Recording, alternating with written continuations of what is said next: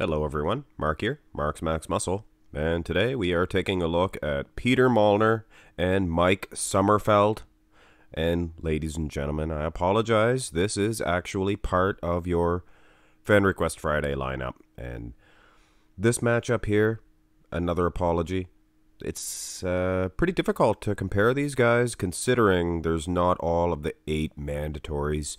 They're classic physique division competitors, so this is a part of a tournament, and most of the guys are open class competitors, so I'm basically going to judge this one accordingly. And I guess this is the front double, the front single. And Sommerfeld looks fantastic as far as a classic physique division competitor is concerned, but when you look at Peter Molnar, look at the condition the guy is in. So dry, so dry. Looks like a 212 athlete. And another thing, I don't know how tall Sommerfeld is. I thought he was tall, but he's not that tall. Now this is the next pose, I guess this is the front double. And Sommerfeld wasn't really hitting, he was in the lineups, but those pictures were so blurry, couldn't see anything. I mean, these ones here, a lot better. As far as the clarity, you can see conditioning. Sommerfeld's conditioning is good. His wheels they're in. I mean, the guy is fantastic. Peter Molnar, he looks like a 212 athlete as far as the conditioning is concerned. And that's the thing. Sommerfeld used to be 212. So he's obviously not that tall. Turn to the side. And what a side chest for Sommerfeld. The way he is hitting this, I mean, his forearm could be down just slightly. But other than that, this is maybe one of the best side chests you're going to see for modern day competitors as far as the stance, everything. Now, Peter Molnar, like I said, height, sizing these guys a little bit difficult. I think Peter's about 5'6", 5'6", and Sommerfeld not that much taller. I thought he was, but you know, doing some sleuthing around, he's not that tall, but he stands tall. He stands a whole lot taller than Molnar. You can see that.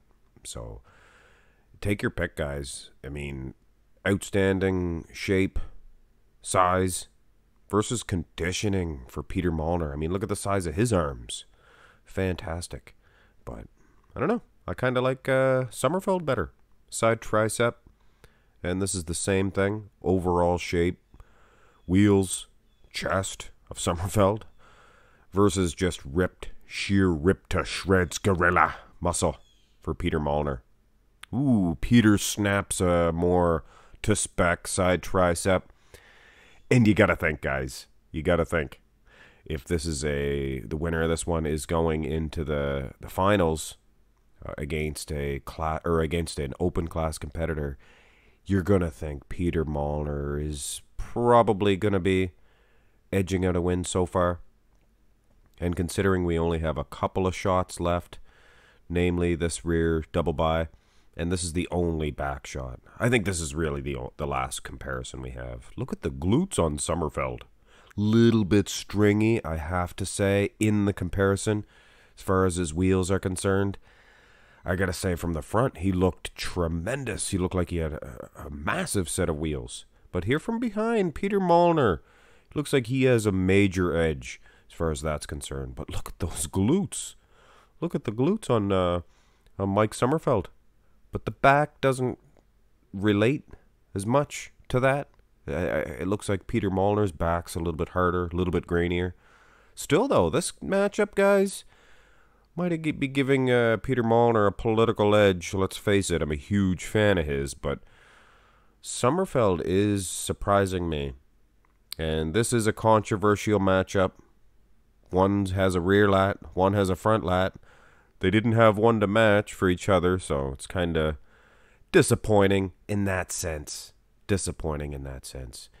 I mean, obviously you can't judge this one. Both tremendous athletes, and both deserve the win here, guys. But this is a tournament-style bracket, and I am going to try to get the finals in before you pick Tuesday anyway. So we'll try to get it in today. Here's your winner, Peter Molnar, and he will be going against the winner of Kevin Lavroni and Brandon Curry. what a matchup that's going to be. So Peter Molnar will have his hands full for sure. Hit thumbs up, subscribe to the channel, and don't forget, guys, this is the original Fan Request Friday matchup right here. So this is the one if you want to nail your request.